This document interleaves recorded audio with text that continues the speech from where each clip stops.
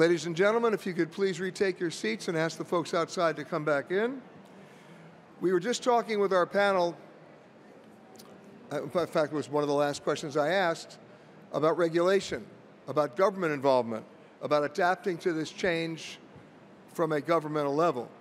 And so I would like to invite to the stage our panel to talk about that.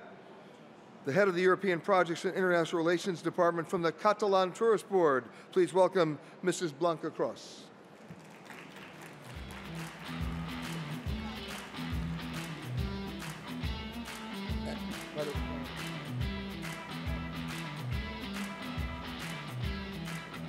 Also, from Bosnia-Herzegovina, Misra Ljujic, the Assistant Minister of Ministry of Foreign Trade and Economic Relations.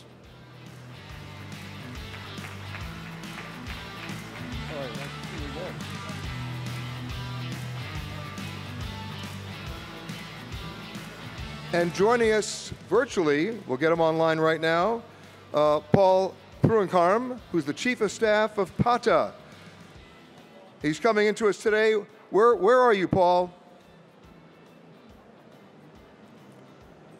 Where? Currently back in Thailand. Okay, one of my favorite places. I lived there for 25 years.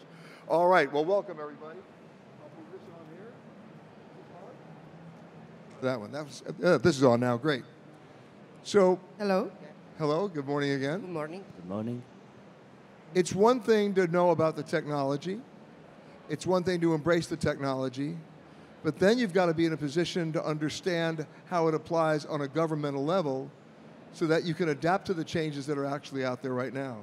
So from your perspective, what's happening in Bosnia-Herzegovina that applies to what we were just talking about, and how has it changed the way you approach the travel industry? Thank you, sir. First of all, it is my great pleasure to be here, to participate in this forum, and to be here in beautiful Seville. So Bosnia-Herzegovina is a European country, and we would like to become EU member states. And usually we follow all the EU regulation in that aspect. When we are talking about climate change, Bosnia-Herzegovina ratified all international instruments connected with climate change. For example, the UNFCCC Convention on Climate Change, and the Paris Agreement. According to that documents, we need, and we already adopted, the set of policy documents, regulations, plans, reports, and we fulfill our obligations. But there is always question of the implementation of that document. And for, let's say, small countries like Bosnia-Herzegovina is with small capacities, it is very hard to work on the field, to implement all policies, and to be successful. Well, it all gets down to the money. Yes, of course. It does. I mean, let's go back to the Paris Accords that so many countries said they supported and then violated, right? I mean, or basically said, we'll be exempt, right? Let's talk, China, India.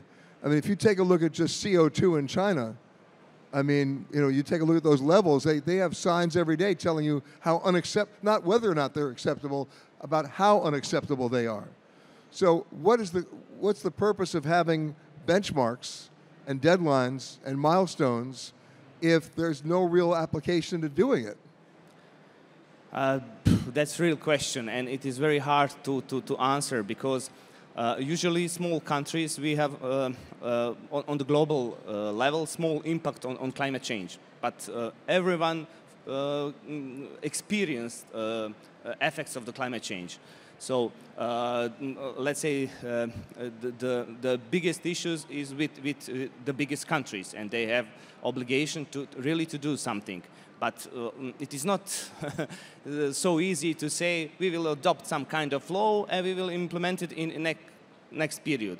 Although the argument could be made that the smaller countries are more manageable, that you have a better handle on what your problem is, and maybe a better way, a better path forward to solve it. I think that answer is in cooperation between private sector and public service, let's say, to have new initiatives, to have a new innovation, and to adopt that approach. So give me an example, if you can, of that public-private partnership in Bosnia-Herzegovina that you've been able to do. For example, now Bosnia-Herzegovina is a popular destination because we have Olympic mountains, and now we have a problem with snow. So there is. And you're not alone. Yeah, and how to cope with that problem? So we have good analysis from the private sector companies, and they are coming to us and to the public companies and promote new technology, which is environmental friendly and which is also in line with all obligations that country made. Are you talking about ski resorts? Yes, I'm talking about ski resorts. Okay, what is that technology? Artificial snow. But that's not new technology. Yes, it's technology. It's very complicated because it is not just to have new snow, artificial snow. You need to produce the snow also for natural snow and to mix it if you want to have better ski tracks, if you want to have a longer season for skiing and something like that. Of course, there's an environmental aspect to that as well, which goes beyond whether or not people are going to be able to ski down the mountain, and that is the natural cycle of nature. And that is, if you don't have snow, next thing you know, you have drought. Next thing you know, you have wildfires. And it just continues. We've seen this in so many countries. We've even seen it in states like California. So do you have a plan then? We have plan. So we adopted the National Adaptation Plan. And that plan recognized tourism sector as one of the sector which is hit by the climate change. So in that document, we have set of measures what we need to do to fight against climate change.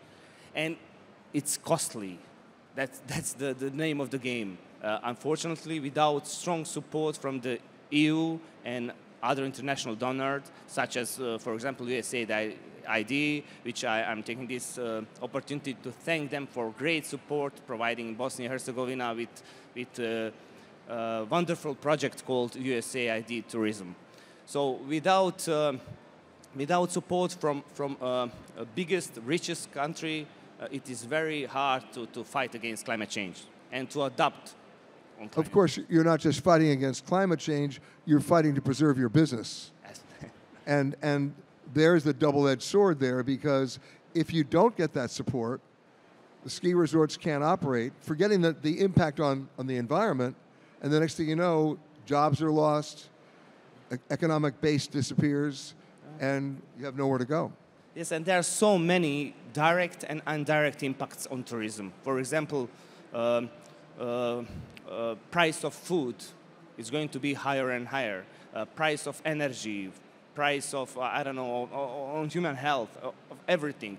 Everything is connected with tourism. And what we don't want to see is tourism mobility, to see that tourist in another countries. We want to How are you positioning this with your own population, with your own citizens? As a sustainability issue or as an economic one? You have only hard questions. Do you have something? That's my job. As I mentioned, with great support from international experts, we have some analysis and some recommendations what we have to do in the future. But with policymakers, for example, I'm policymaker, but I'm not a decision maker. So ministers and government, they are decision makers. Usually we prepare... You're a policy suggester. Yeah, that's a better word. So usually we prepare everything and send them and say we need to have, I don't know, some sort of money to finance some activities. And they say, oh, it's not priority in this moment, we have to finance something else. And that's our real problem. So it is hard to answer. Sustainability is very important, but there are always some priorities, especially for ministers, for their campaigns and etc. Well, is there a campaign on sustainability in Bosnia-Herzegovina? Is somebody running on that? It's, how to say, always important part of all projects to have that sustainability component. But unfortunately, sometimes it's not like that. If I were to walk on the streets of Bosnia-Herzegovina today and ask a local citizen, what's the most pressing environmental issue today, would they talk about snow on the mountain? Sorry. If I asked a local citizen today, Yeah. it's about the flow of information and educating your own people. What's the most pressing environmental issue in Bosnia-Herzegovina today? Would they say snow on the mountain? Probably not. They will choose another topic. It's Trgovska Gora, radioactive nuclear disposal close to the border of Bosnia and Herzegovina. It's at the same, on the same border. Can you hold the microphone just a little closer? Sorry. Yeah. So it's close to the border of Bosnia and Herzegovina, and our neighbors, Croatia, they are building that disposal for radioactive waste. So and that's the biggest issue. And it's very interesting for NGO sector, politicians, business sector, to everyone. And it's a real issue for us. So basically what you're talking about is radioactive snow on the mountain. That's another... Or the potential. No, I hope that kind of disposal will be 100% secured. And the reason why I'm asking that question is to talk about, have you positioned these issues as crises? Or are there just things you'd like to do? As I mentioned, we had so many plans, so many analyses, and we predicted some things, but usually we are fighting with results of something, and that's the problem. So have you made progress with the snow on the mountain? Yes. Is there snow on the mountain? Yes. Not now, but in December, January, February, and March, you can ski and enjoy in our beautiful resorts. And the last question before we move on, what about cost? Because you now have the support, you're getting the aid, you have the technology. What is that doing to the cost of someone's travel experience to go skiing on the mountain? Can you still stay competitive? We are trying to be competitive, but it is not easy because, for example, price of the energy is doubled in the last year. So we have some other offers, some other services that we can offer to tourists, and still food, drinks are cheap, and entertainment in Bosnia and Herzegovina. So maybe it could be new destination for new tourists, and our goal is to have tourists to stay more than 2 days in Bosnia. That's always the challenge of any minister of tourism anywhere in the world, number of days. Yes. So at the same time, though, you bring up an interesting point, and that point is, how do you stay competitive with climate change and sustainability issues costing you so much money? I don't know, because some effects we will know after, I don't know, 5, 10, 15 years. But in this moment, we have goodwill and we are doing something. But what will happen in the next period, it is hard to predict. And of course, you can't discuss any of these issues without talking about the power and the impact of travel and tourism on GDP, on basically, right here in this area, right? Blanca, your GDP relative to travel and tourism, I can only speak, at least from the American market. If you ask Americans where their favorite places are to go, it's going to be Spain, it's going to be France, it's going to be Italy. You know why? Because Americans are all failed art history majors. We studied the paintings in school, we figured we better go see it. But going beyond Bilbao and going beyond the Prado and going beyond what you have here in Seville, you still have to deal with climate change. So how are you doing that? So, well, you have to take into account that in our region in Catalonia, we are from the Catalan Tourist Board, in charge of the promotion of Catalonia, Hold the mic just a little closer. Yes, Yes. like this? Yes. Okay. So I want them to hear you. tourism means 12% of the GDP of our region, so it's quite important. I will say very important. And when we were facing the pandemic in 2020, we realized that 800,000 families were indirect or direct depending on tourism. So taking into Was that the first time you realized that? yeah, in fact, because it's when all hotels, they closed down, you know, there was all this situation.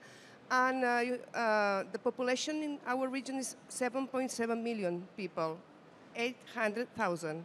So I think it's very important that we take very serious any issue that can affect tourism, that can be climate change, can be any crisis, any pandemic, anything. But I would like also to explain you that in 2018, in Barcelona, we launched the Barcelona Declaration. It was better places to live, better places to live, better places to visit. So that what we intend is, in that moment, to focus our strengths to see what we can do with the over-tourism in some destinations as Barcelona and the coast, in our case, okay?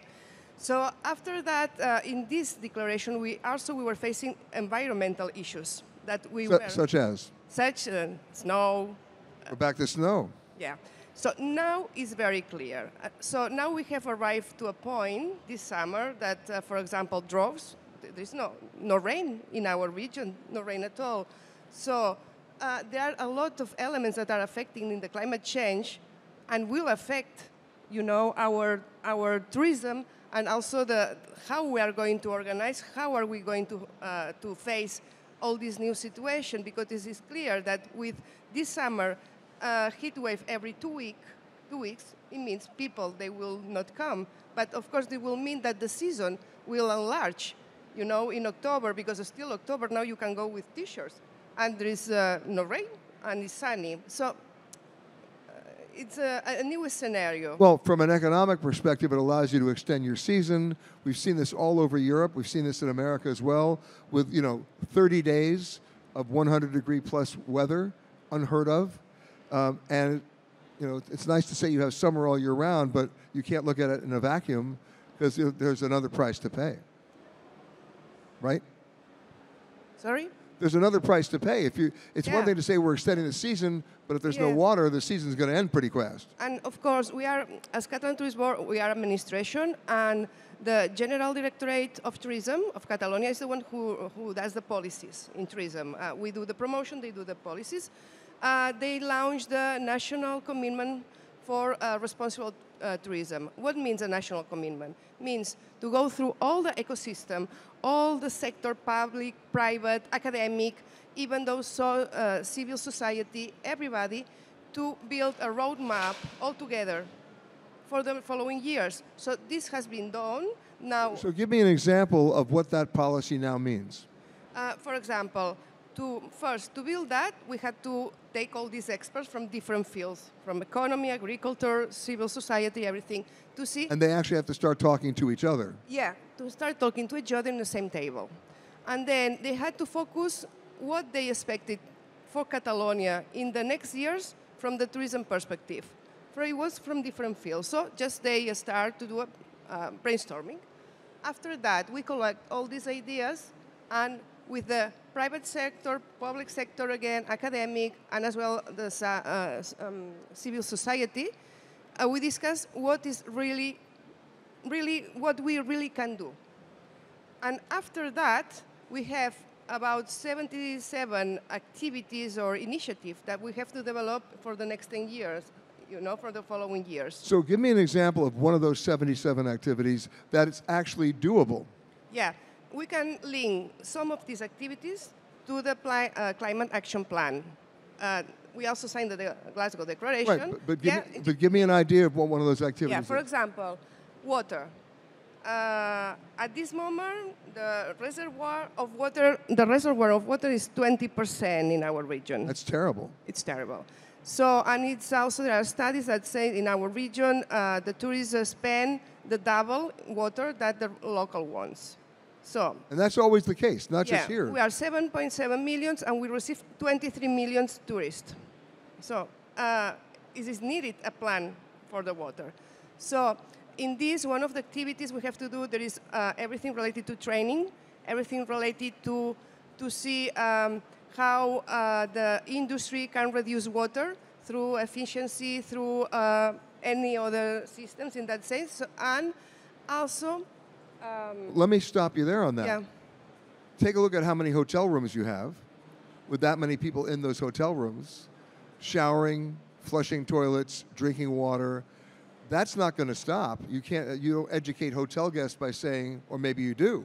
Yes, I think we can, because yesterday there was Tim here from the South African Tourist Board. He explained what they are doing. I think it's very interesting. I think this sort of these forums like this one is the place to exchange this information. So after that, I spoke to him because... You talk about Tim from Cape Town.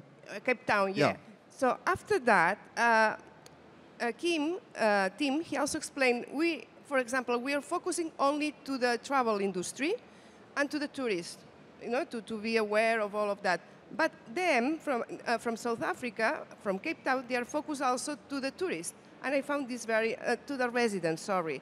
And I found this very important, that this is not contemplated in our plan. So I think that I'm going, to explain, because it's a work in progress. Okay, so it's one thing to explain that your reservoir levels are at 20%. Now what are you asking your residents to do? Now we are not asking to the residents from the Catalan and the tourism. We are just working with the tourism industry. All right, so what are you asking them to do? We're just starting first to see which are most efficiency. Sorry, I'm not in charge of that, but they are looking which are the manners to save water. So, for example, Yeah, in your example on the snow on the mountain, you're looking for new technology to create that, right? To create artificial snow to replace that. What technologies are you looking at? Yeah, I'm sorry. I'll give you an example. Yeah, but for example, relating to also to ski resorts. Yes. It's the same. We have the same problem. There is no snow. So one of the activities is to convert these ski resorts into ski mountain resort. To forget about the snow. Non-technology. What we are going to do? To do this technology, you need more water to create artificial snow. So you're not going to do that? In that sense, no. We are going. Our focus is to transform these ski resorts in a ski mountain resort. Means more activities all year long. So we're talking zip lines coming. Sorry? We're talking zip lines, so to speak. Right. But the thing is, as you and I discussed, it all has a cost. It all has a cost. The people who visit this region are only going to be here for how many days per person? 3, 4? Now 3. Okay. So educating them is a challenge because they're going to go home, right? It's the people who have to live here and who want to live here and want to survive who have to come up with those solutions. But we've foreseen that these tourists that just came for 3 days to stay longer. And but if they stay longer, they're going to use more water. Yeah, but also depends. If we look for this sustainable way of life, or for example, a slow tourism, we are focusing now also in the slow tourism that Kat also has talked about it. It's a way of life that people are very conscious, because it's very important that the people, we are the person who travel, we are the tourists, we are conscious about the consume, we should be conscious of what we are doing and with the damage that we are provoking when we are going to a place. So we have to be responsible. And this is very individual, and we have to reach the individual to realize of that. And it's a big challenge, but we can do it, little by little, but we can do it. For example, just an example. In our case, what we have started to do is, in the Catalan Tourist Board, there are 70 people working in Barcelona and outside. So, and in the General Directorate, I don't know how many people, but more or less maybe the same, to start to train all these people to know exactly when we are talking about sustainability, what means. What we are talking about these attitudes, what it doesn't mean, what responsible tourism, what is this national commitment for responsible tourism. What means if we sign the Glasgow Declaration? Because sometimes politicians, they do. But it's important, you know, to go to land all these. Well, you've got to go from mission statements to action. Yeah. Yeah. Let me change gears here and talk to Paul in Thailand. Hello, Paul. So at PATA, I mean, you're doing a lot of activity in Singapore and Bangkok or Thailand and Brunei, in Malaysia, in Indonesia. In listening to our conversation, what are your specific sustainability challenges and how, and we can even talk just climate change alone, and what actions are you taking?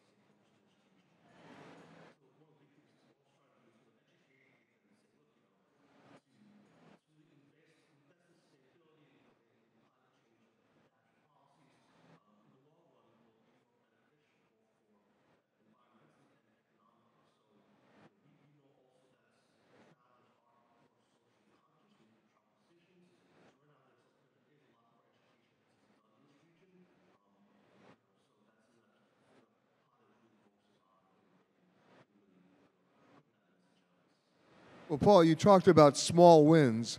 Can you give us a good example in any one of the countries we mentioned where you've had that victory and give an example of what you've done?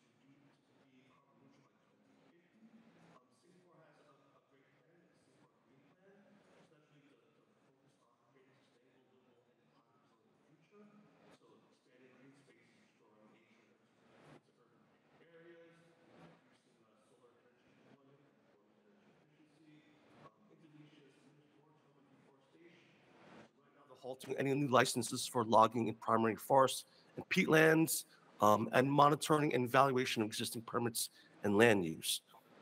Well, you know, Blanca was just talking about educating local residents and educating the people who actually live in those communities. You're in Bangkok right now. Can you give me a good example of how you've educated local residents of the city there so they understand the cause and effect relationship that contributes to climate change? Yeah, you know, we launched last year. We launched our tourism destination resilience program. So it's really focusing on how to make destinations more resilient.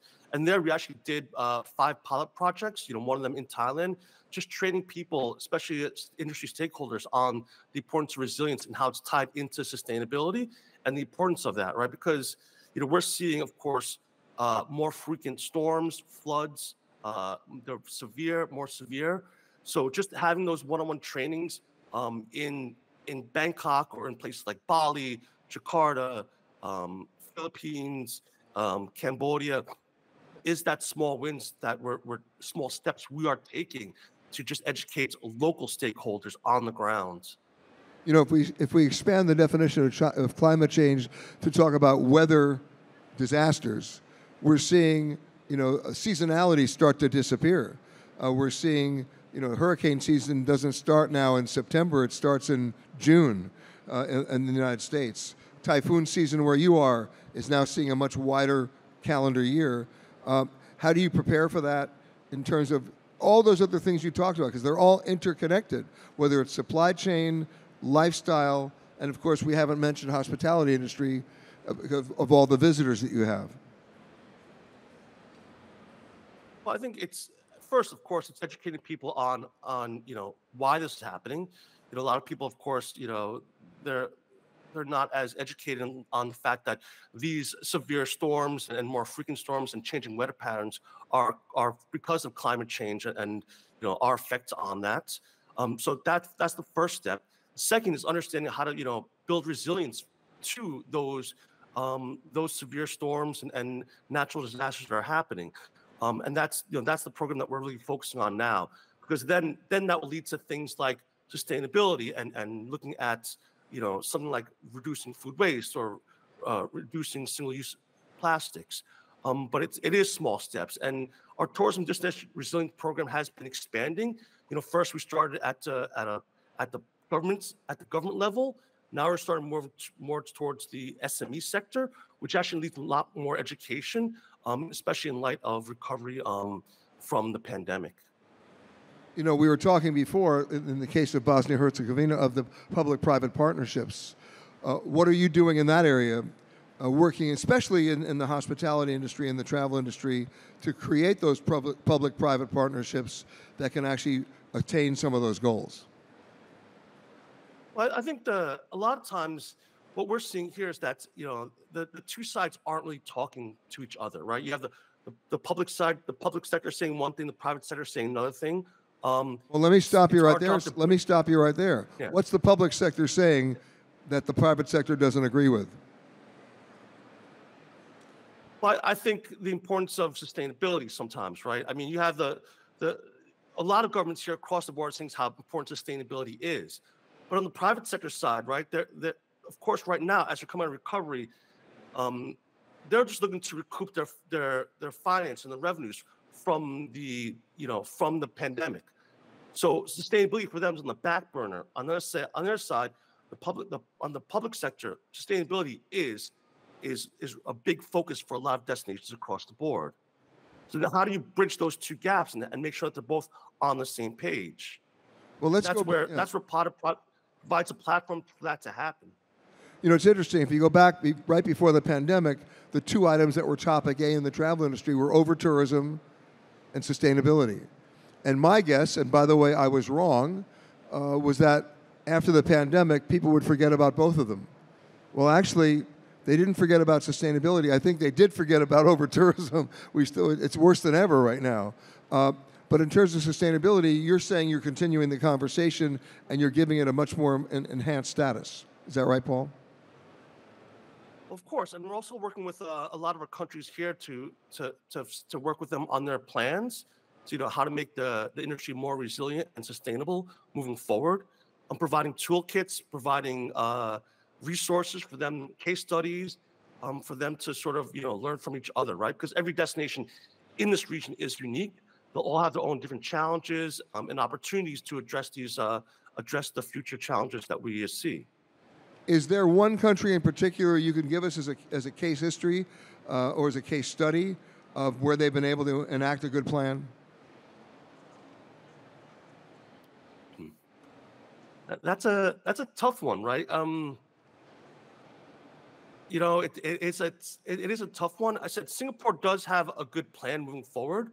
I mean, for them it is easy. I think the gentleman from Bosnia and Herzegovina said, you know, because it's smaller countries, it makes it easier for them to really focus on achieving long-term plans. Excuse me. You know, so their plan is for, you know, is the Singapore Green Plan for 2030. So really, it's easier for them to really just hone in and get all the stakeholders across all sectors onto the same plan. So when I said, looking at green financing, sustainable job creation, reducing waste to landfills by 30%, planting trees, 1 million trees by 2030, that's an easier goal to achieve for such a small destination like Singapore. Well, if Singapore can move as quickly as this as they move to ban chewing gum, there may be hope in the world, right? That's how fast they moved. So well, yeah, definitely. and it's the other countries will take note, right? Because it is, while we're all in the same boat together, there is competition between one another. So if other destinations see Singapore really taking a lead in that particular direction, the other countries will definitely start stepping up. Try to catch up to Singapore. Well, drawing from that, are you leading the way for other countries of your size in the region? So in the region, we can say that have good cooperation, especially in environmental sector, because in the European Union there is let's say, new approach called EU Green Deal, and all countries from the region, Western Balkans countries, they adopted a green agenda for Western Balkans. So we are following EU strategy how to develop to have sustainable development based on green technologies, decarbonization, improvement of biodiversity, etc. Also in tourism sector we had that kind of cooperation, but it is, let's say, not developed like in other sectors, because acquis communautaire in tourism sector is not developed, or there is no push from the European Union to do it on the regional level. So thanks to some projects that we have, we promote regional cooperation, we exchange data, we have bilateral agreements in tourism with all neighboring countries, with Serbia, Croatia, Montenegro, and again, I need to mention that we need more implementation, not to wait for problems and then to talk about them. We need to work before problems comes. And are you doing that? As let's say, expert, I can say no, but as assistant minister, I have to say yes. So what's the real answer? Unfortunately not. We have communication, let's say once per few meetings per year, where we can discuss about some issues, but it is not, how to say, with not real effects on the industry, on the business sector. And Blanca, here in this region, are you leading the way for other countries to follow? Yeah. In fact, we are members of a network that is Nextour. It's the network for European regions working for a sustainable and competitive tourism. So in that network, they have created, they are creating a hub in climate change. But at the same time, we are doing some exchanges of good practices, best, but bad practices as well. So it's a point, a hub where we can share, and we as administration, we are facing a lot of challenges. It's not easy. It's not easy with the private sector. It's not easy to understand that sustainable, okay, for them means more cost, but also it means long-term benefits for them, okay? So we collaborate with all of them. Not all the regions of Europe are in Nextour, but some of the main regions that receive more tourism are there in Nextour. So it's a place where we meet and we can exchange on that. For example, when I was talking about the national commitment for responsible tourism, it's been 2 years of discussion with the business sector. It was not just draw, okay, let's do like that. No, 2 years of discussion with the sector, with academics, with the work trade as well, very important, and also the civil society. So now yeah, we have a region agreement that have been signed for more than 170, associations of all Catalonia. But now we are doing the operational plan. So, for example, we are checking what Scotland has something similar, what they are doing in that sense, how we are going to this operational.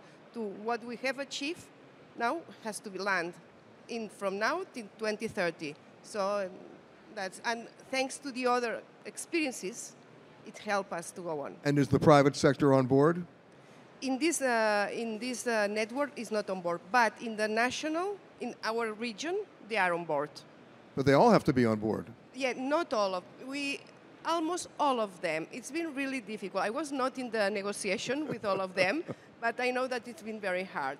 So most of them, but still there are some people that when we talk about sustainability, when we talk about climate change and that we need to adapt and we need to mitigate and this, they are scared. They don't want to listen. They don't believe on that.